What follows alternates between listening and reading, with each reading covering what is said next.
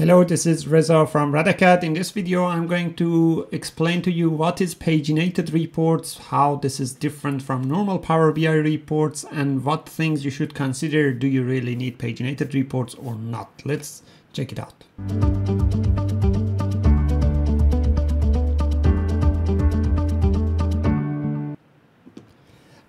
Here I have two reports in my Power BI environment, and you see that they are both of report type, but they have two different icons.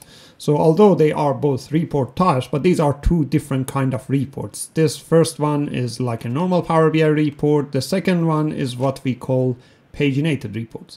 Now, what is a Paginated report? Paginated report is a report that is designed not using Power BI Desktop or Power BI Service. You need a different tool to design it called Power BI Report Builder. This is a glance of what this tool look like in a bigger screen. It's like that.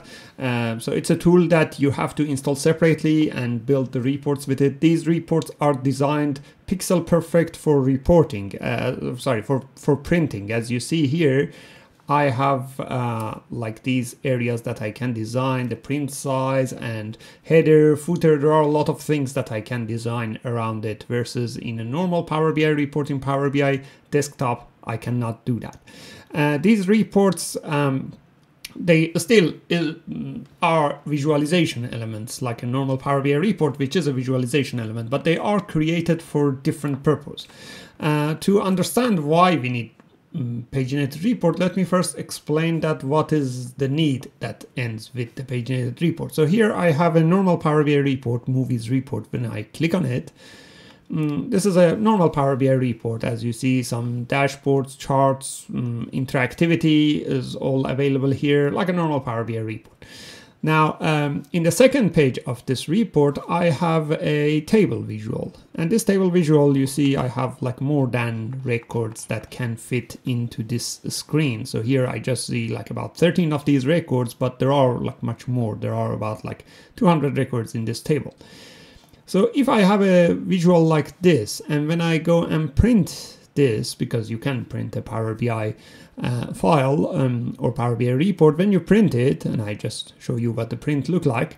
So when I print it, it would look like this. You can, of course, change the size of the page, you can change landscape, portrait, and things like that, but none of those is going to change the fact that the area of the table that is printed is only whatever presented in the screen, which is only the first 13 records. I don't see all the 200 records.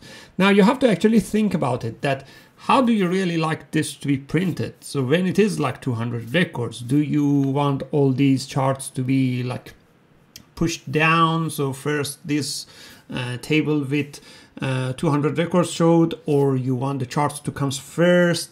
When you show this table with 200 records, this is probably going to go over multiple pages. Do you want to repeat these titles of the columns across different pages? Do you want to have a page number in it? Not. You see, there are a lot of details when we talk about printing these kind of things. Now, the print in normal Power BI report is just like a screenshot of every page. So that is what the normal Power BI report print does. But because that printing isn't helpful for situations that you have a table visual with so many rows or a matrix visual, in those cases, we need something different. And that is what the Paginated reports does. So Paginated reports comes with pagination, actually. That is what's called Paginated reports. In this report, you can have different pages, and like as you can see, here is a view of my Paginated reports. In this page, I have like about this many movies. Then I go to the next page, I have another set of movies. It is a little bit different from normal Power BI report. Now, this is a very simple view of that. You can make this report also look much prettier than what this is right now, but I'm just giving you the point right now. So by default, it doesn't have all the interactivity that you have in the Power BI report, although you can make this interactive at some degree, but this is designed for a totally different requirement. This is designed for a requirement that when you go and say, file, I want to print this one, well, it depends on the sizing of your page and things like that. Then when you print it, it will print all of these pages for you. So you will have all of these pages, and you can see here now my design didn't really had that very good design, so you see the picture went to another page, but you see this is across multiple pages. So you can actually design this, and you can have headers repeated across multiple pages. You can have page header, page footer. You can design it for A3 pages, paper sizes that be, let's say, letter, A4, A5, whatever you want to design it. These are reports that you actually build for designing. So far, the difference between these two types of reports is that first, normal Power BI report is designed for analytics, for interactive analytics, like click on this chart, see things filtered and sliced and diced, versus the Paginated report is designed for pixel perfect, print ready reports. You can design exactly how you want this to be printed. They are created into different tools. The Power BI report, you can create it in Power BI desktop, or you can build it in Power BI website as well. In Power BI website, you have the option to create reports. And Paginated reports, you have to design it using Power BI Report Builder, which is a separate install. You have to install it, or you can use Visual Studio. For those who are more, let's say, on the developer side of things, they can use Visual Studio to build this. Normal Power BI reports has the extension of PBIX. These Paginated reports, they have the extension of RDL. They are coming from the old reporting services technology, upgraded a little bit to the Power BI. Now, these reports can be sourced from the Power BI dataset, and that is usually the way that you should do it to have a better architecture.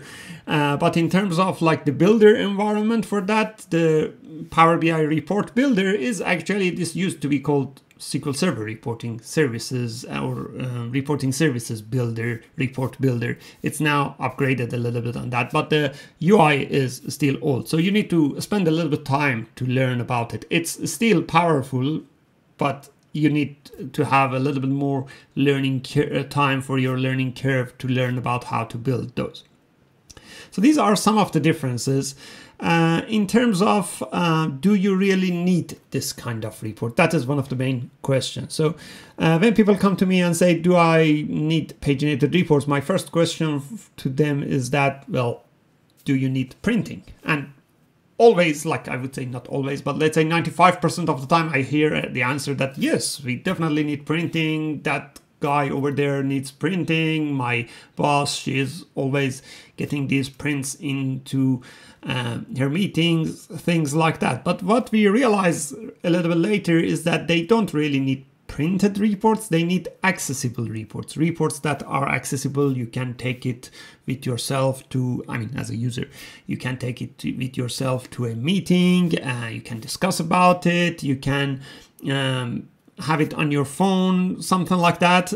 Because those phone reports wasn't available a long time ago, people used to do printing. Now they are still saying that we want printing reports, but the fact is that they want accessible reports. And you can actually design a really good report using normal Power BI, design it report friendly, which I have links down in the description below. Go and check them, and a video that explain how to design a mobile friendly report, which you can add annotation on it and discussions points and things like that. So most of the time I have seen that that will really reduce the need for printing a lot of time.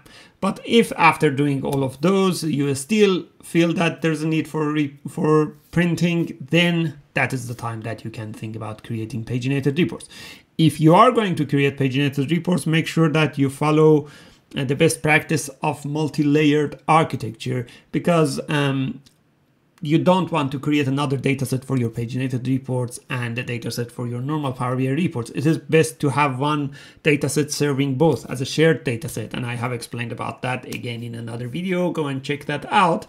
You can easily have the same dataset serving both. In that case, your measures, your calculations, all of those would be helpful for this. Okay, so if you want to build Paginated reports, where to start? First, you have to install this tool called Power BI Report Builder. Now, this is a separate installation. You can download and install it. The link to installing it is down in the description below.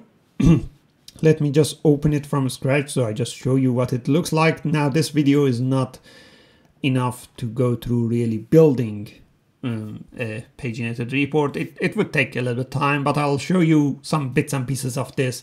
So first thing is that it's not as intuitive as a Power BI desktop environment.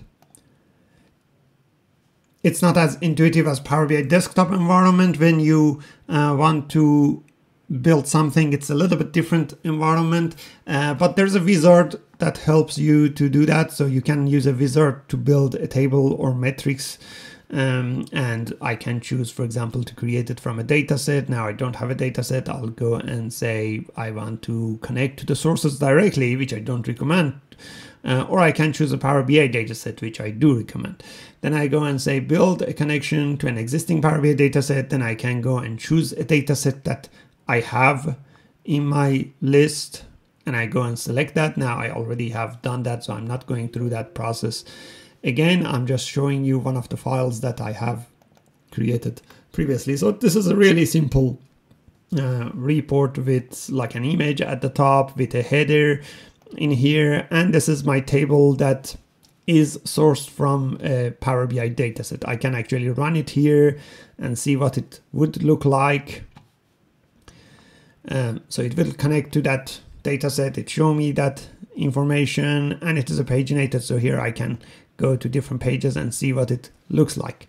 You can design it whatever you like. You can change the size of the page. You can do a lot of things. Now, this environment looks really simple, but in fact it's really powerful. You can insert some elements here, but there are much more details in it. In every element, when you click, there are some settings on it, and there are things that you cannot do here, but you can do it in Visual Studio. So it's a powerful technology to build reports with. It's based on SQL Server reporting services, as I mentioned. But after you build your report, then you can publish it into the Power BI service. Now, the point is that it has to be published into the premium workspace, either premium capacity workspace or a premium per user workspace. So that is another difference between normal Power BI reports, which you can even build using free Power BI accounts, versus these reports that you need a premium per user or premium license to use it. But building it is like that. It's a learning curve. You need to watch many videos. There are books about reporting services that are over 1,000 pages. Now, you don't really need all of those, but you need a lot of those if you are going to create paginated reports. So it's better to get to learn it, and things like that can be normally found in the reporting services pages of books and some other materials about that. So in summary, Paginated Reports is different from a Power BI report. It is designed for print-friendly reports, versus normal Power BI reports is interactive for analytics. I would always recommend to use them side by side, so that your like normal Power BI reports be like a landing page for your user. They go there, they do slicing and dicing, and then from there, like a master detail, they go to the detail, which is the print friendly report. And these two can talk with each other with some parameters in the paginated reports. As I said, there are a lot of details in terms of how to develop the paginated reports, which I couldn't cover in one video like this. First, always think about, do you really need printing, or maybe you need mobile friendly reports? So consider that as well, and always consider that you use a shared data set between your normal reports and your paginated reports. That would help a lot in terms of having a reusable architecture and less maintainable architecture. So I hope you enjoyed this video about paginated reports. If you have any questions, feel free to let me know in the comments below. If you like our videos, go ahead and subscribe into our YouTube channel. We have weekly videos on Power BI. Thank you.